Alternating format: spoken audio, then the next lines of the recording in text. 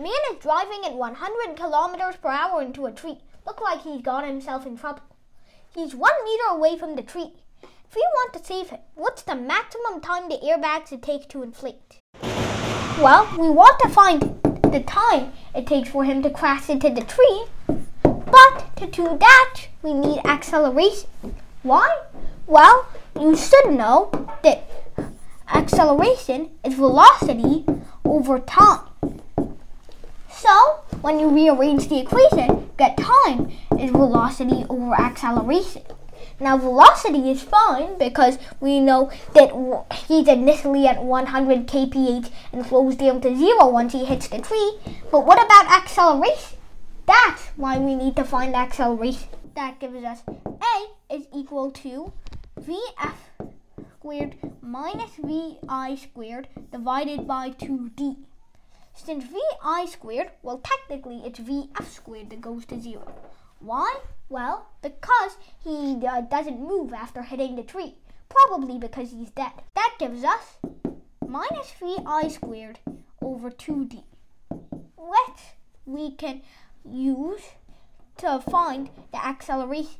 We know that his velocity initial is 100 kilometers per hour, which can be translated to 27.8 meters per second. So, if we take square root of that, then we get 171.6. It's shown on the calculator.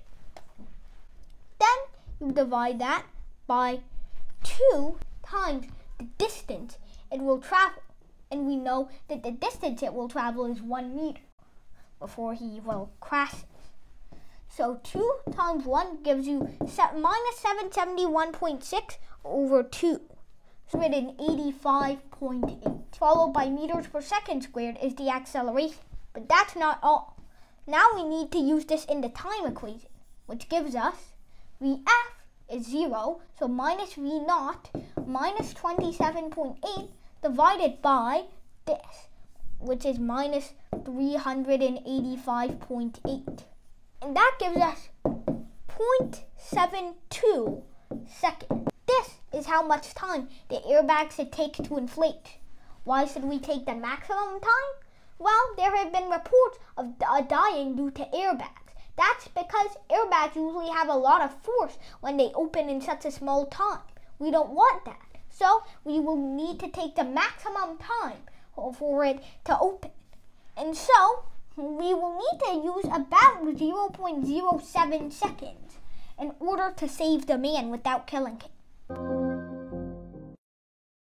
Subscribe to Bari Science Lab to fall in love with math and science, especially programming.